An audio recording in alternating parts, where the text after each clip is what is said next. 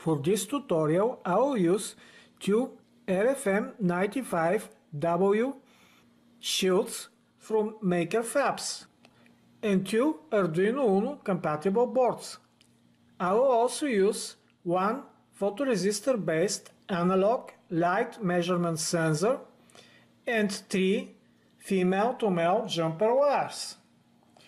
In the project, we will measure lighting with one of the Arduino Uno boards and the lighting sensor, and will transmit the information with one of the LoRa modules to the other, and with the second Arduino Uno, we will send that information through the serial port to the computer for reporting.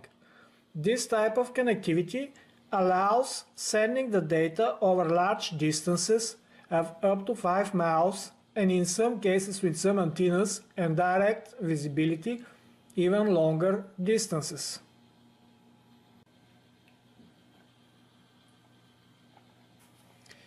First, we'll assemble the remote measurement module.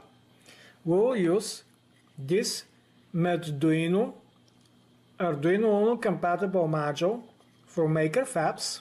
It's a very good quality module. And one of the Makerfabs shields. We'll carefully plug the shield on top of the Arduino and insert all of the pins in place.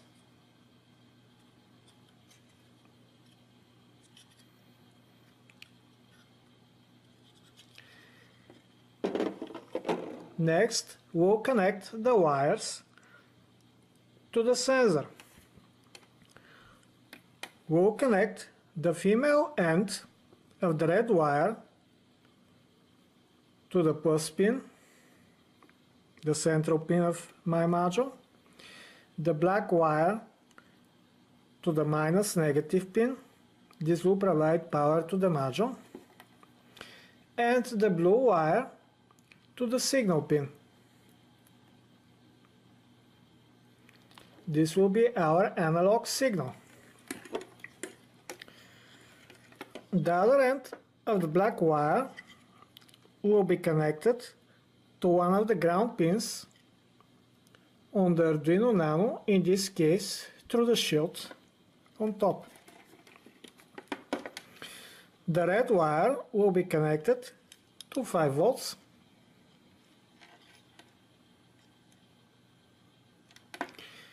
And finally, the blue wire will be connected to analog pin 0.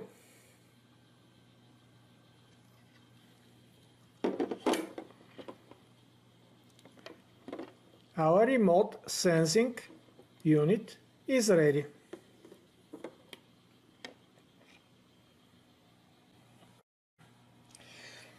Now it's time to put together the unit that will receive the data. I will use one Arduino Uno compatible board because that's what I have, but you can use any other Uno or Mega boards. And the other Makerfabs shield. Again, all I need to do is carefully put the shield on top of the board and plug it so all of the pins will be fully inserted.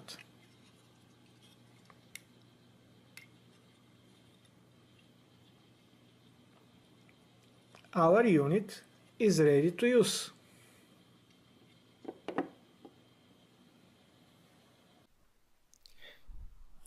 First, we will program the module with the photoresistor that will send the data. Start a new Visuino project. Select Add Shields. Select the Makerfabs RFM95, 96, 97, 98 LoRa shield and add the shield to the board. Close the shield editor. The shield adds input and output pins for the LoRa messages. We can directly connect the output pin of the analog channel 0 to the in pin of the shield. However, this will start sending data all the time. We want to send data once per second. For this, we can use a snapshot component. I will add analog snapshot component. Connect the output of analog channel 0 to the input pin of the snapshot component and the output pin of the snapshot component to the input pin of the LoRa shield. We want to take snapshots once every second. For this, we can use a clock generator. I will add it and I will connect the output of the clock generator to the snapshot input pin of the analog snapshot component. The project is ready. Now we can click on this button to generate the Arduino code and open the Arduino IDE. Make sure we have the right board selected and select the COM port where the board is connected. Click on this button to compile and upload the code to the Arduino Uno.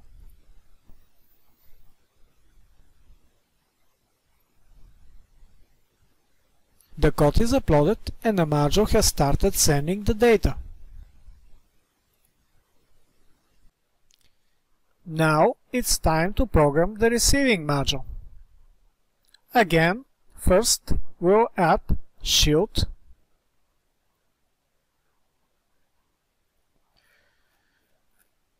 We will connect the output pin of the shield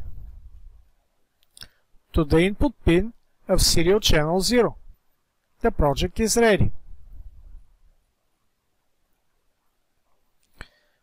Now we can click on this button to generate the Arduino code and open the Arduino IDE.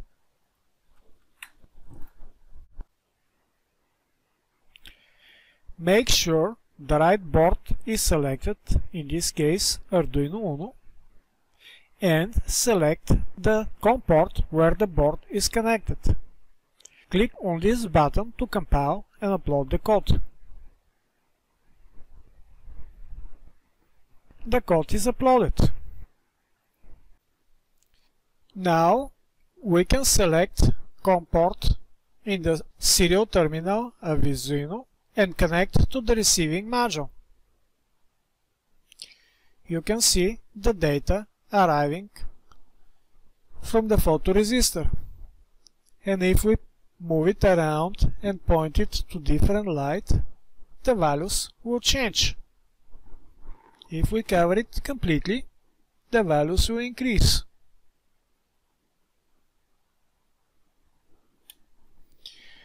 We can see this in the scope.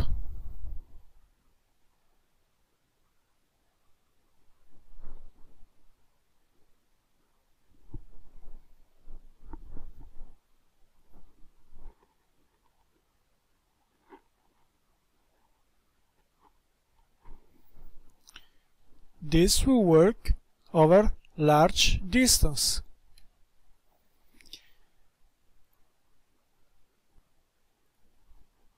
This is the simplest way to create a remote LoRa measuring project.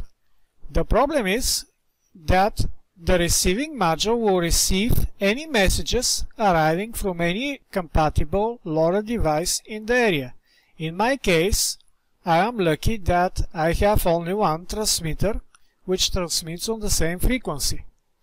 However, in reality, there could be other people transmitting data with similar modules. My module will pick their transmissions and that will disturb my data.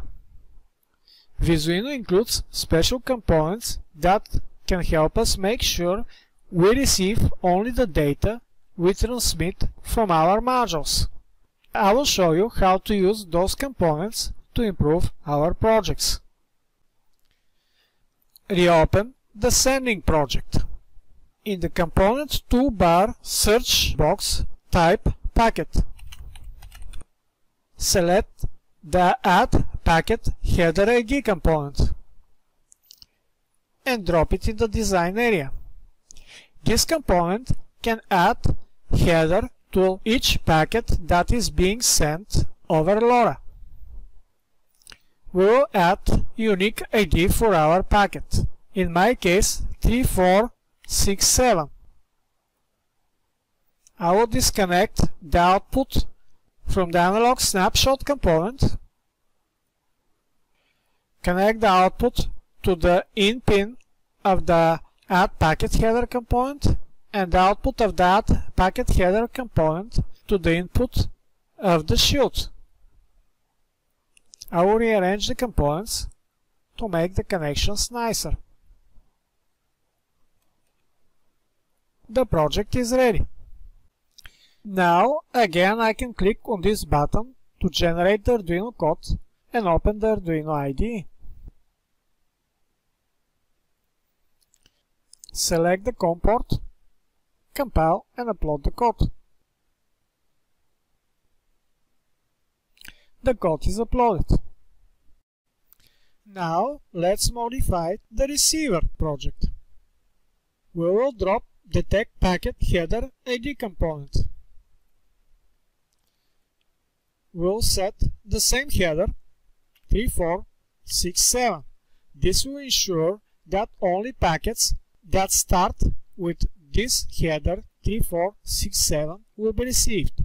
All other packets will be ignored. And click OK. Disconnect the old connection, connect the output pin of the LoRa module to the input pin of the detect packet header component and the output pin of the detect packet header component to the input pin of serial channel 0. Click on this button to generate the Arduino code and open the Arduino IDE. Select the appropriate COM port, compile and upload the code.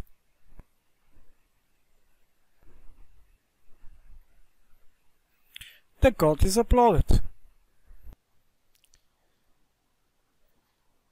Now we can again connect to the receiving module with the serial terminal .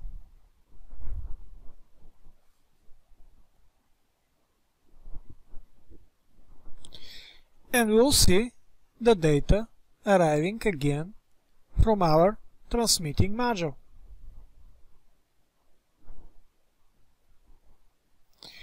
This time, however, if there are other modules in the area sending packets, they will be ignored unless they start with the specific header 3467. If necessary, we can use a bigger header to make sure that there is no interference with our data.